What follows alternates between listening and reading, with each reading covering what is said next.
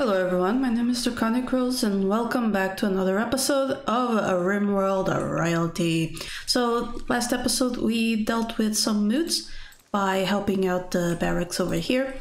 Today we are going to continue much in the same vein where the thing we are trying to do is to get the people's moods up and running. So we have a 8 without a table, so that means we really need to get the table going, and apologies for the kitty cat, she wants to hang around. We need marble and wood, so excuse me, marble is going to be done eventually because we do have a bill for that going. Any stone blocks is right, because those are still in the radius. Again, much apologies for the kitties. They are not well behaved. As you can see, that's what I deal with every day. So let's cut down some trees and make sure we have the wood we need to make that table. I'm going to cut the grown ones mostly. Actually, over here I kinda want to make sure we cut these as well, because those provide some cover to raiders, and we do not want that now, do we?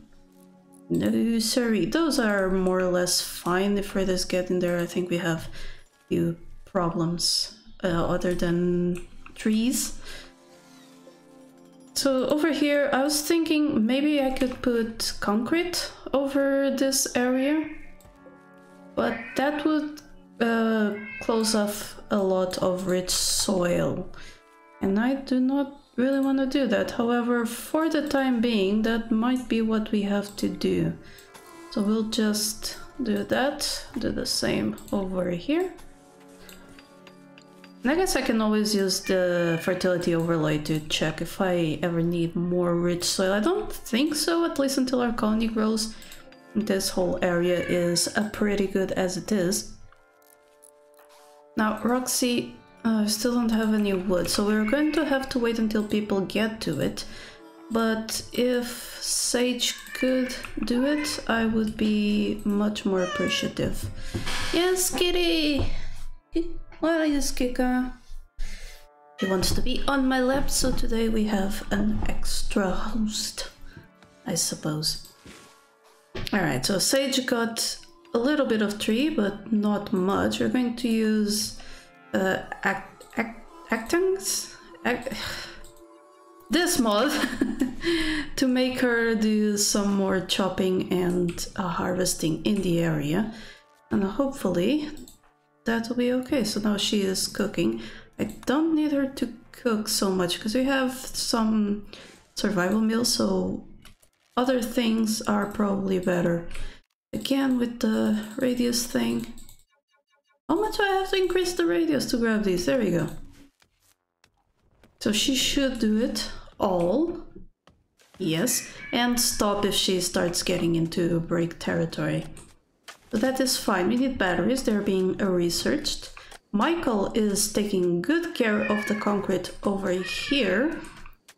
And the marble tiles over here still need a little bit of making, but I think that is going to be for the colonists next day. So while they sleep, I am going to get that cat to shut up, and I'll be right back. It is the morning. Kitty is now inside and should stop meowing so incessantly. So we did have some more wood, so now we have a table and some chairs, and that should take care of their need to eat with a table. Now, disturbed sleep and sweaty, those are more difficult to take care of because they will require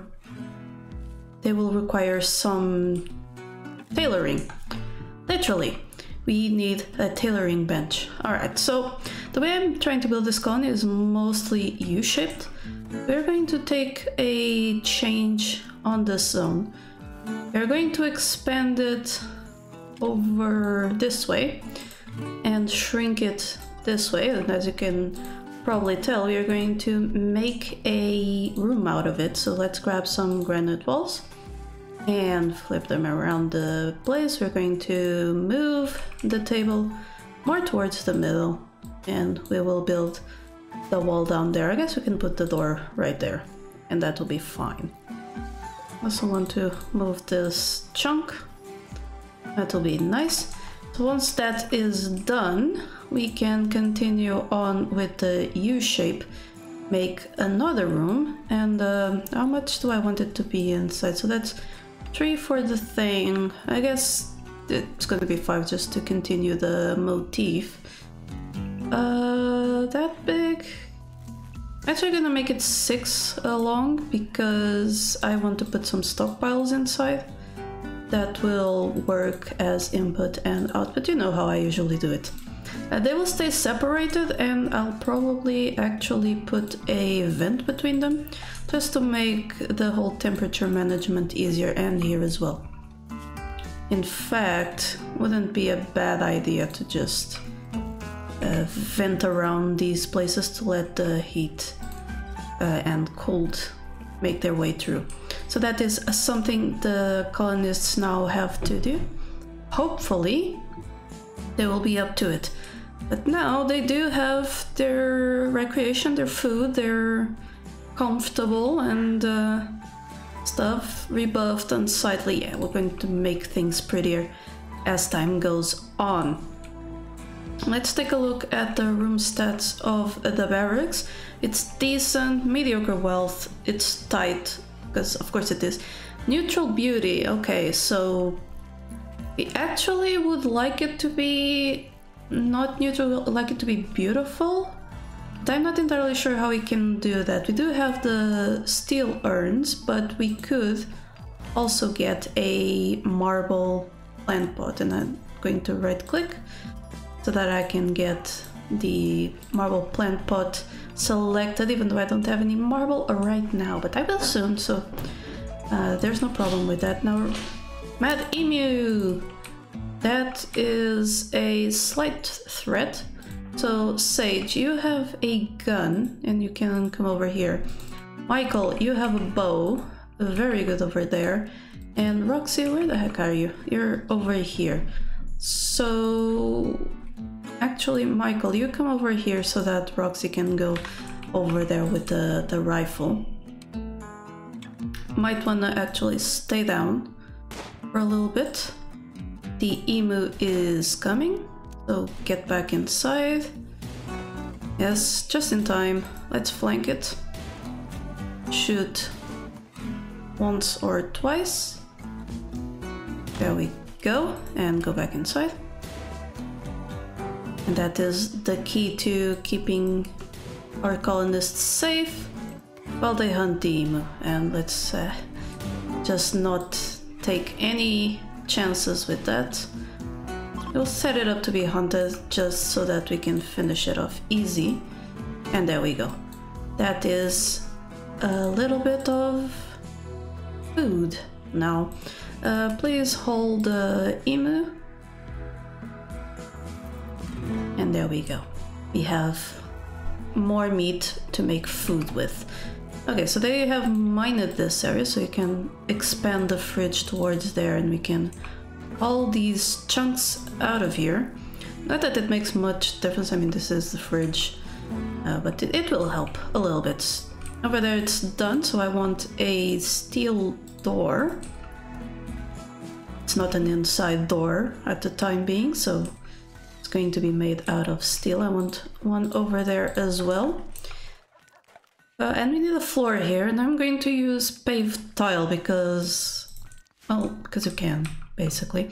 How much steel do we have? 426, so we're nowhere near hurting for steel.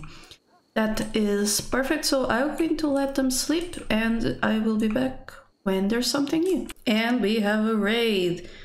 The group of tribespeople from the tribe of Barga have arrived nearby. They will prepare, and then they'll attack. So it's one person, so I'm not any concerned. Yeah, so we'll just leave him be for a bit, then we will get our people ready over here. that reminds me, I maybe possibly should move these further up. Like, let's align it with the wall here, and it's 3 up. Right, 3 up, 3 to the side. Room, 3, 3. We'll make sure those get constructed eventually. I mean, not right now. There's no need for that. They are beginning. There we go. So Roxy and Sage and Michael just for the...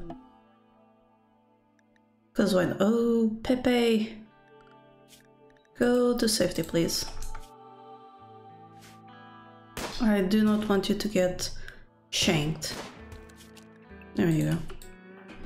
That was easy peasy, and that reminded me as well that I need to expand the safety area, because it is safe in here right now.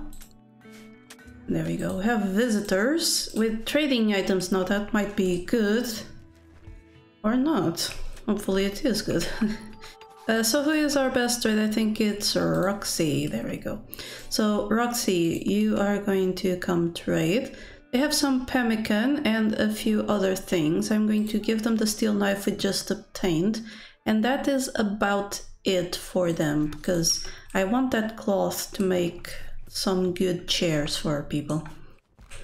And on that note, let's continue doing it by making cloth armchairs. That goes very well over there, and we'll make an electric tailoring bench right over... yeah, I can make it right over there, because why not? That makes it very grand.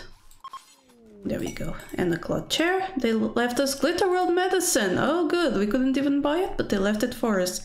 That is amazing. We are definitely going to make use of it later. Now they'll make the stuff I asked them to. Hopefully soon. Yeah, there we go. A good cloth armchair. That will make it better for whomever is stuck making chunks over here. We'll give them some light, because they definitely need that. We're also going to need to bring power up. Where is my power? Here is my power. So we bring it up with a subsurface conduit on the door. Lovely. Lovely and marvelous. So we have a permanent summer. That means we are going to need clothes that are resistant to the heat. And one of the best things to make that is resistant to the heat is the cowboy hat.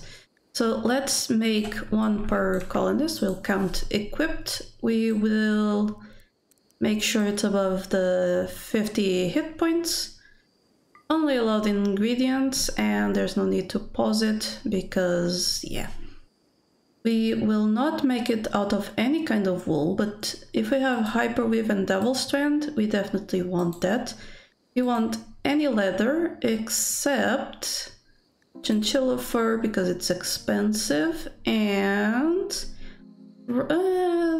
yeah, thrombophore is going to be sold for much. Now I don't know how much the dragon leather sells for, but I guess we will find out. And of course, human leather. We are not that kind of colony over here. So that is it for the cowboy hats. We will also make dusters. Make sure we do the same thing, one per colonist, count equipped, over 50%, only allowed ingredients. And we will allow all leathers, devil strand, hyperweave, and just remove the ones we do not want, like the chinchilla fur, the human leather, and the thrombo fur. Very good. Okay, so the tailoring place does need a little bit of, well, a few stockpiles. So let's see, these are going to be low, but they will accept apparel, and it will be renamed the tailoring output, right? These is going to be a preferred, I have it paused, yes, that's not necessary, and it's going to accept raw resources, no, manufactured textiles, perfect. That is exactly what we want over here. Okay. So that will be renamed tailoring input. And while the recipes are going to be allowed to look for ingredients everywhere, they're going to be taken to the tailoring output. And that's just so the crafter doesn't have to go all the way to the stockpile just to get their materials. They will put it over here and eventually they will get moved by someone who is assigned to hauling. What? No power. Yeah, we definitely need those batteries going, and also the solar panels, but first the batteries. But then the solar panels. The solar panels are going to be very important. So with that out of the way, we also do need some other bills for this. Mostly the button-down shirts. Do one per colonist. These will have a lot of the same stuff that we want for everything, except in this case we'll sell synth, right? It's not much better than cloth. We'll not allow cloth, but we will allow... do we want to allow wools though? We'll allow hyperweave and devil skin. Okay, so we'll just do the exact same ingredients. It's not that critical, and it should also keep us well clothed, even if we don't use cloth for our stuff. So it's the button-down shirt and some pants that we want. That is going to be the basic clothing of our colonists. They will not get many tattered apparel moodlets. A little difficult to talk while picking the options and stuff, but we'll get through it. We shall do it for the videos. No, I don't know either. So yeah, so we have the bills set up. Who is our tailor? That would be Sage most of the time, even though she's not the best at crafting. I guess I'll change so that Michael does more crafting, because he does have a passion for it, and that makes it better. We need more marble. Why are we not getting marble? Radius, unlimited. I don't know. Michael has a work frenzy, that's great. So there's... oh, these are mostly limestone. That is interesting, but we do have marble on the map, so... oh no, this is limestone. Oh dear. A mistake has been made. Limestone I don't think has any beauty as a material. Beautiful, but that's from the chunk, not the... let me see here. If I had a bill for limestone blocks and I do details,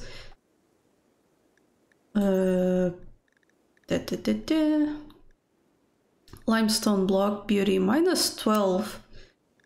So I don't think limestone is something we want to make things out of. Why did I think there was enough marble for all of this? I don't know, but we do have batteries now that we can construct. Let's go for the solar panels next. Where do I want to make a battery bank? Actually, I can just use this corridor as one, to be honest. Let's make a little bit of a gap over there. We will reinstall that over yonder. Make it a steel door. Replace these with wooden doors. And finally grab the batteries, and we will just put them that way on stuff. We can even put a lamp here in the corner so that when people pass by they can have some light. That's fine. We're going to deconstruct these. They're not necessary anymore. Do you have any, perhaps, ruins that have marbles? That's steel, that's sandstone. I don't think so. That's a lot of limestone. I really thought this was marble. What the heck? What the heck? Limestone, slate. Ah, dear. Do have some jade down here, and that's good because we will be able to trade for it. Not right now, but later. So we're going to have to cancel this floor, and well, we're going to do limestone then instead of marble. So let's make the limestone and do until we have 60, the same thing as the other stones. We will pause when satisfied, unpause at 20, and take to I guess we'll just... What is stockpile zone to? Take the best stockpile for now. I mean, not that bad. So this is stockpile zone 1. So let's name it chunks. Let's make sure it also allows blocks, stone blocks. And stone blocks, stone chunks.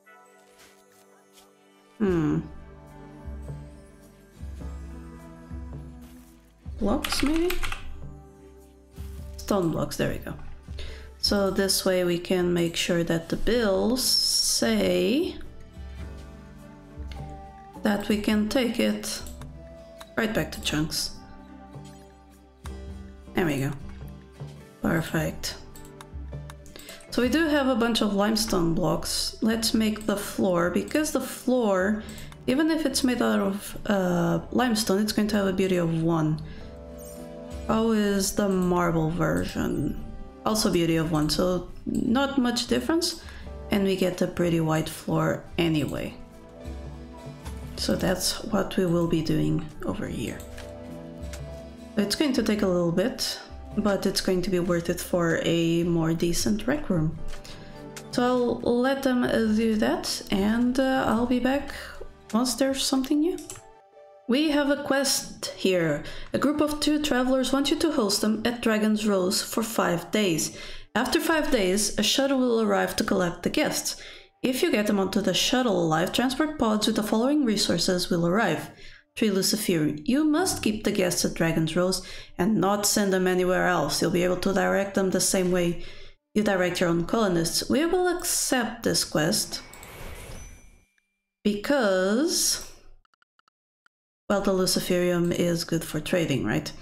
So we'll restrict them to safety and make sure they can do anything they want. They will help out with work.